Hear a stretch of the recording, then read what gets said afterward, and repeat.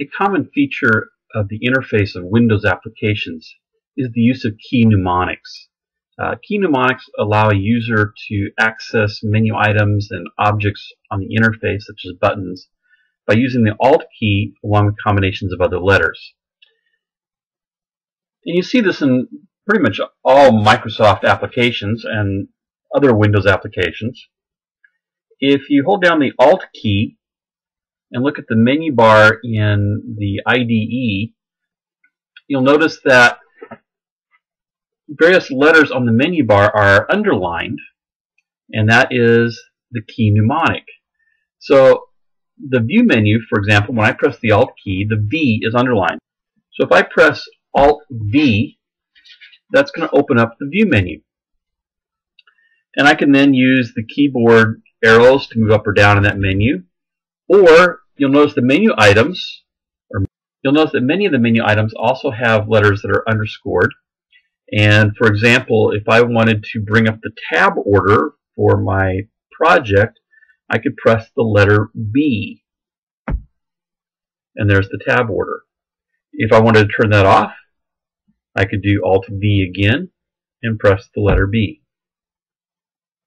So we're going to look at how to set this up for our buttons as well as for our text fields, so the user can navigate through our form without using the mouse. And this is pertinent for those who may have a disability, or those who just prefer not to take the time to reach over and move the mouse and rather just use the keyboard. It's actually very, very simple to do. I'm going to start with the Submit button, and this works both in Visual Basic and C#. I'm going to select the Submit button, and then in the text property we have the caption of that button. And to make a letter the key mnemonic, all I need to do is put an ampersand, a Shift 7, in front of that letter. So I'm going to put an ampersand in front of the S of Submit. That will cause the Alt S to be the key mnemonic, and to be the same as clicking on the Submit button. I'm going to do the same thing for the Clear form.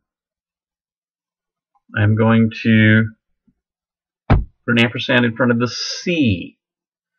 And then for the Exit button, commonly we use the X.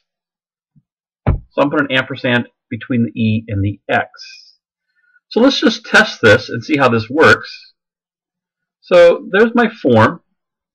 If I press Alt S, it's the same as if I'd clicked on the button. If I'd clicked on that Submit button. And I get the dialog box that was coded for that button. If I do an Alt C, that clears the form. And if I then do an Alt X, that closes my application. So those all work. Now we can't set up key mnemonics for the text in the text box because those are dynamic. That text is changing. But what we can do is set it up for the labels in front of the text boxes. One of the keys is that in the tab order, we should have the labels in front of the text boxes. So my Enter Student ID is tab 0. The Student ID text box is 1. Enter First Name is 2. The First Name text box is 3. So they're in the order in front of the text box. What's going to happen, we can set mnemonics on the text for the label since it's static, but a label can't get the focus. So it passes the focus to the next object. So in setting up a key mnemonic for a label, it's actually going to select the text in the text box as the next control. Let's try that. I'm going to turn off the tab order. And I'm going to select my label of Enter Student ID. And I'm going to set the I of ID as my key mnemonic. And then I'll do the same thing for Enter First Name. Let's do the F of First Name. And then Enter Last Name, I'll use the L. Now, one of the keys here is obviously you can only use each letter once. So you might want to keep track of which letters you've used. Okay, so I've set up the I, the F, and the L. Let's try this out. So I'm going to start debugging. And now, if I press Alt F, it highlights the first name. If I press Alt L, it highlights the last name.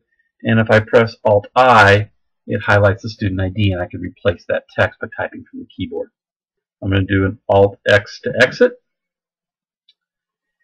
One other thing we can do as far as assisting the user with the interface and using keyboard shortcuts is we can set up for the form an accept key and a cancel key. So we need to make sure the form is selected, and then in the properties I'm going to scroll up to the A's and find the accept button. Right now it says none.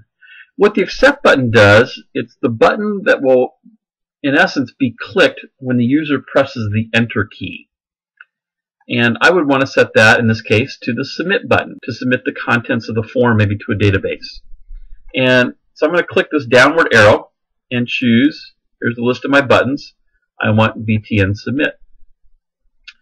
And then I'm going to scroll down a little bit further and find the cancel button property for the form. Do the same thing. I'm going to look at the list, and I'm going to choose the BTN clear button, which is my clear form button. And this will be activated when the user presses the escape key. So let's try those.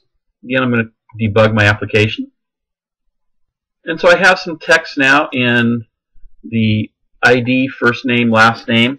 And if I just press the enter key, that's the same as if I'd clicked on the submit button, and it gives me the dialog box that was coded for that button. If I press the escape key, we're going to see the form clear because it's the same as having clicked on the clear form button.